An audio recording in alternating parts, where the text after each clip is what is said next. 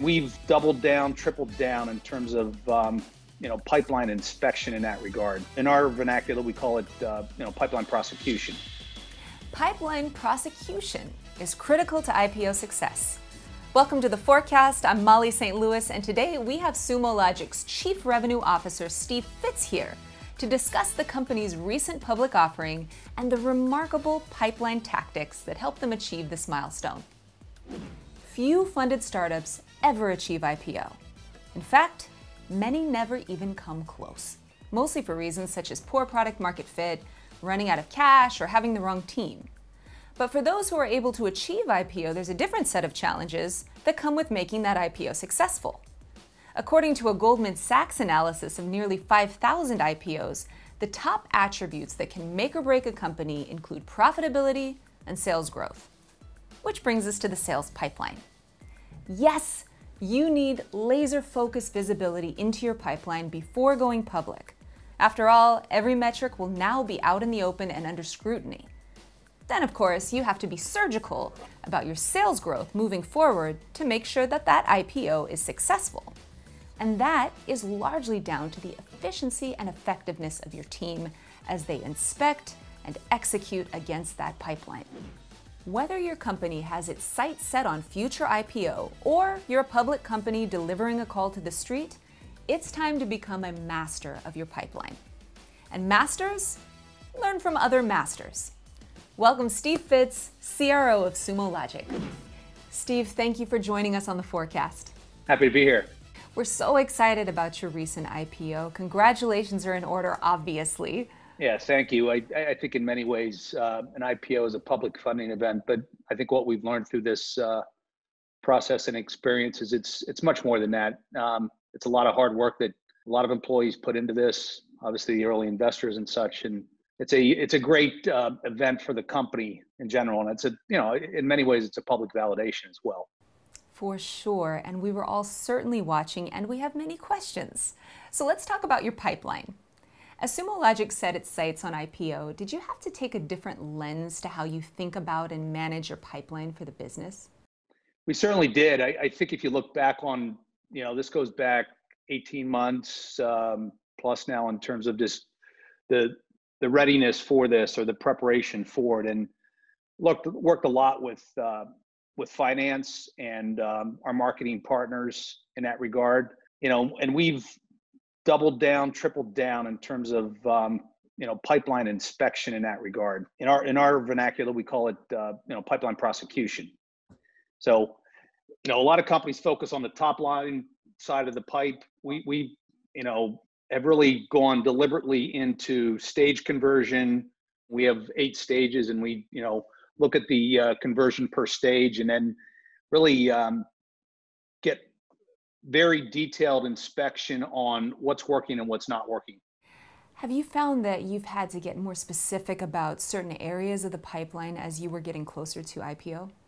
I'd say we amped up our inspection of pipe, and the other piece I'd say is our return investment in the pipe we're generating, right? So there's different ways to do it today in terms of generating pipe. We expect our sellers to generate about 50% of their pipe, and then our marketing demand gen team actually is responsible for that other 50% of the pipe. And we achieved that on the macro basis. If I go back, 8-10 quarters, we've achieved that. Now, what's underneath the covers is what matters. And that's that inspection that I talked about earlier in terms of the stage conversion. And while we're talking about stage conversion, let's review some forecasting statistics.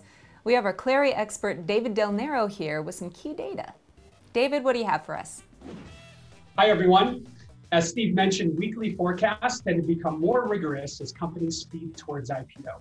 And this is both at a leadership and, more importantly, at a rep level. This means accuracy needs to be even more precise.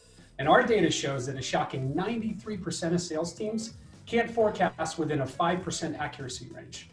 And that's even within the last couple weeks of a fiscal quarter. This trend can certainly impede the growth of otherwise successful companies. So the takeaway here, if you're looking to IPO or make a major transition in your company, you need pipeline visibility now. It will help your team forecast with better accuracy and make informed decisions about overcoming challenges in your organization. and ultimately targeting new, healthier pipeline with a higher probability of conversion. Back to you, Molly. Thanks for that, David. Steve, I want to go back to what you said about having the sales side generate 50% of the pipeline and then the marketing side generating their 50% of the pipeline. Are there any things that you do to help unite your marketing and sales team and get everybody on the same page?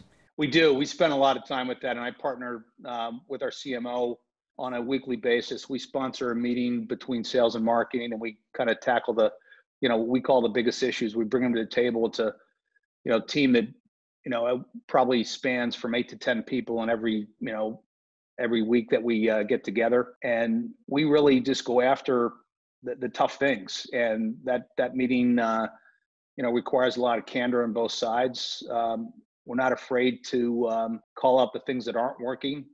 And it's more about just addressing them and figuring out a way to, improve the execution across that. So I think if you look at pipeline today in general, back to your original question, it's like that. I think that the cooperation and the collaboration between sales and marketing is, never more evident than it's been today. And you can't have, this. You need a lot of this.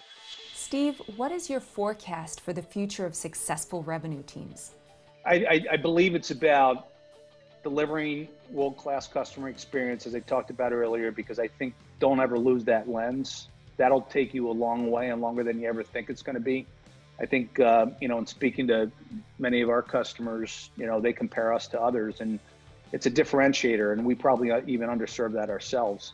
And I think the other piece that I just referenced is that value conversation and making sure that you're helping the customer capture the value. And you're leading with that from a value statement perspective.